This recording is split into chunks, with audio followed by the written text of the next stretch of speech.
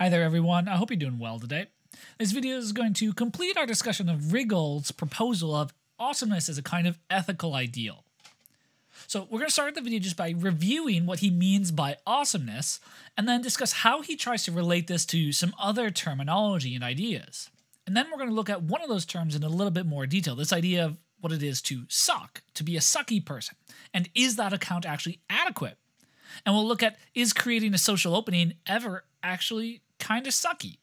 And we're going to do this because I think it causes us to see that while there's something good going for his analysis of what it is to be awesome, we might need to do some modifications, some cleaning up in order to get around a couple of issues. And then lastly, this is going to lead us into a discussion of how awesomeness might relate to this idea of excellence and the virtue theory that we looked at developed by Aristotle.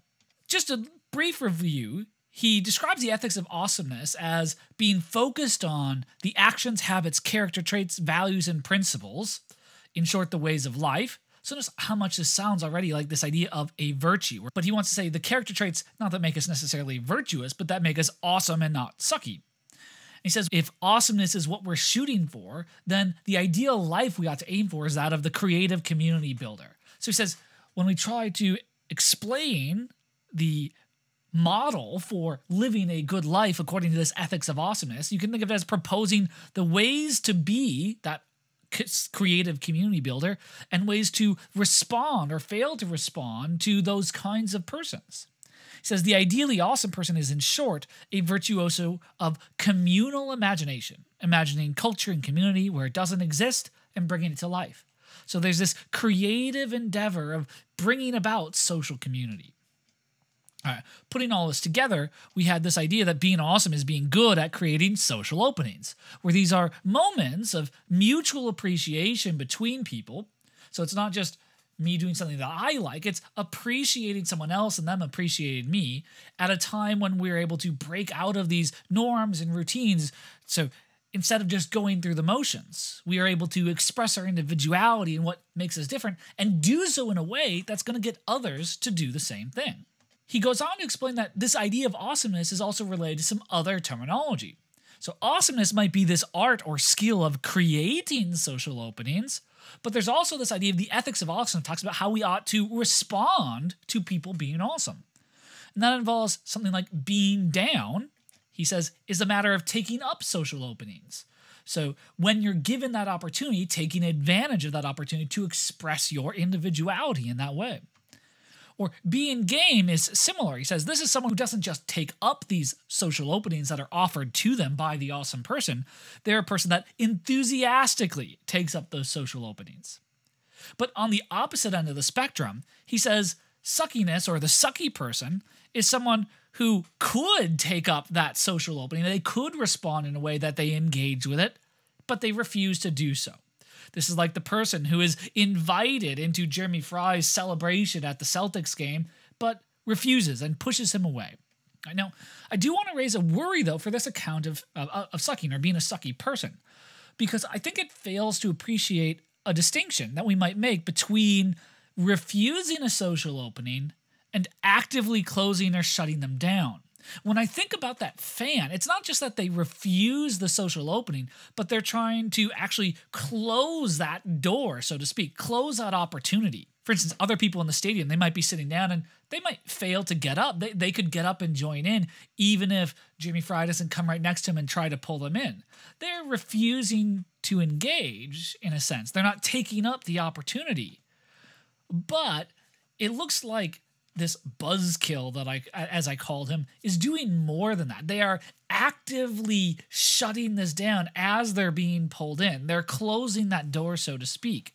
And I think that's an important distinction, because sometimes we might refuse to take up a social opening because we're tired, or we just have other things that we need to get done. We have work we need to get done. That doesn't mean we aren't awesome, that we suck, but it might just mean that it's not the appropriate time. Whereas the sucky person doesn't just fail to engage with that social opening, it looks like they're doing something to like shut it down. They are more active in denying that social opening.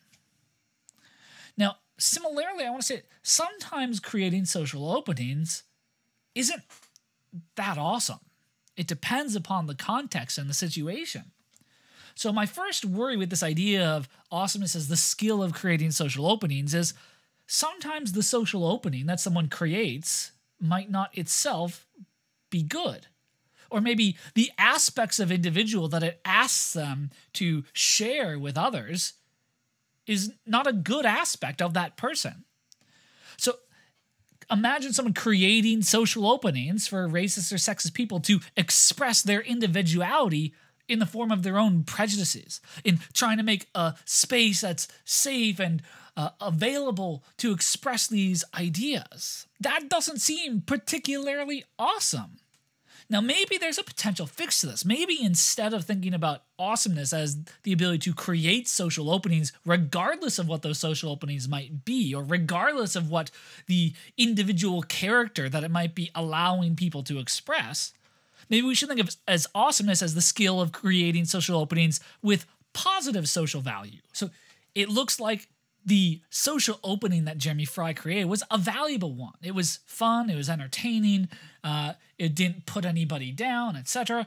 Whereas creating an opening where people feel safe expressing racist or sexist ideas doesn't seem to be a very good opening to create. And that's what makes it not so awesome. Now, there's another worry, though, that I have as well, and that is sometimes even opening a valuable social opening, something that would, in most contexts, be good, may sometimes close other valuable social opportunities, and that might kind of suck. So my example here is imagine the person who can't help but to always try to one-up everyone else. So imagine someone that's like trying to surprise their friend with a really great opportunity to go to a concert or whatever it might be, and then one of their friends finds out, but they don't like not being the center of attention, and so they go out and they buy like backstage passes to a different concert to try to one-up their friend. And so as their friend's about to surprise everyone else, this person who needs to one-up them jumps in, interrupts them, cuts them off, and shows this opportunity to go to these backstage passes there. Now, it is creating an opportunity, and that would be a really great event, and you might think that that would usually be awesome.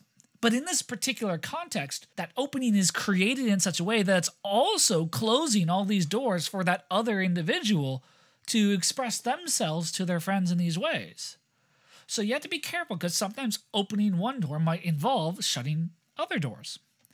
And so maybe a potential fix here is maybe awesomeness is the skill of creating social openings with positive social value that don't also close other potential openings. I think if you wanted to go down this route, you'd probably have to work on this a little bit further, because any opening you create is also going to come at the cost of other things you can't do instead.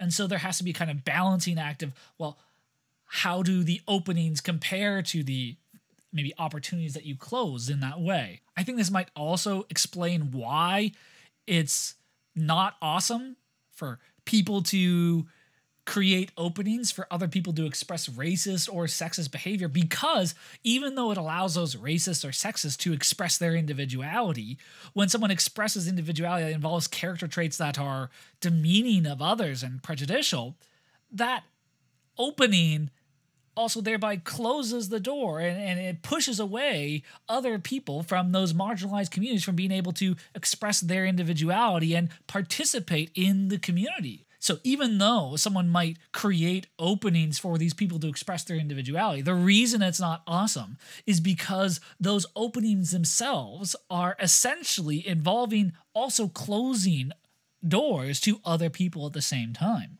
So I want you to think about those kinds of things and see, do you have any other of your own ideas for how Riggle's attempt to reflect on awesomeness could be developed and improved? Maybe we need a bit more detail than just creating social openings of mutual appreciation. We need to think about the value of that appreciation, the value of that community, and we also need to think about at what cost those openings come at. How could we modify the account of awesomeness to take those kinds of considerations into account? Now, I also want to say a little bit about how to relate this to some of these ideas about virtue, because Riggle suggests that awesomeness is distinct from excellence. And he uses an example of a concert or a musical performance. And he says there's a difference between a musical performance being excellent maybe very technically skilled, where they play everything perfectly, but maybe the concert isn't what you'd call awesome. It doesn't create that sense of community. Where someone might be less technically skilled, but very good at getting the audience engaged and creating this sense of community, and those are the concerts that you would describe as being just an awesome time, so to speak. I think he's wrong here that we should say that this means that awesomeness is distinct from excellence. An alternative is just that maybe awesomeness is a specific kind of excellence. So the musician who's very good at their instrument, they express musical excellence, but awesomeness, it's a very specific kind. It's an excellence at creating community. And so you can express one kind of excellence without expressing other kinds of excellence. Similarly, I think Riggle's ethics of awesomeness doesn't need to be presented as an alternative to a kind of virtue theoretic approach. Instead, we might be able to see it just as a further development of one part of that theory.